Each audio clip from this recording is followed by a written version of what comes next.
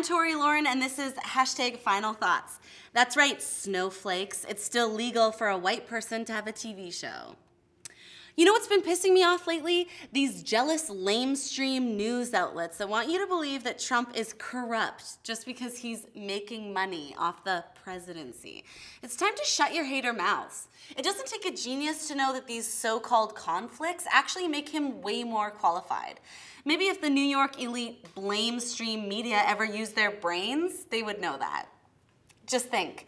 Foreign diplomats can experience American hospitality by staying in the $4,000 a night presidential bribe suite at Mar-a-Lago. Maybe the complaint stream media just want an invite. But that's not all. Apparently, liberals want Trump to move his wife and son into the White House because it'll save $200 million. Yeah, no. Family and presidents don't mix. We all saw what happened with Obama. But the biggest issue surrounding Trump are the aspartame stream media's allegations that 60% of Donald Trump's body is owned by Vladimir Putin. First of all, this is fake news. I mean, you'd think the drain stream media would be able to use their giant noses to sniff out a real story once in a while. What, we're just supposed to believe the signed 500-page contract the New York Times uncovered?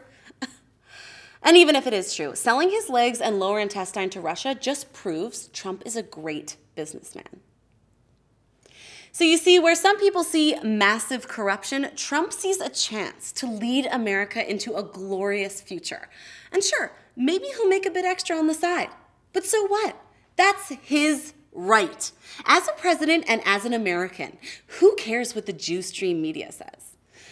All right, those are my final thoughts. Remember, date within your race. Bye.